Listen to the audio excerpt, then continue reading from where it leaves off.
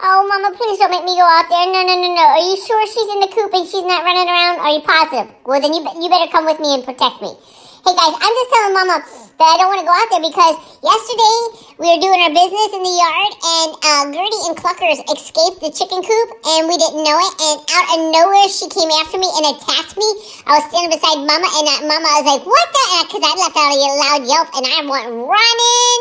Oh, running like you couldn't believe into the house. And Mama came after me because she didn't know what had happened, like how bad I was hurt. And after she had words with her. And here's what. She attacked my pancake. She's a pancake pecker. And we can't have pancake peckers on the farm.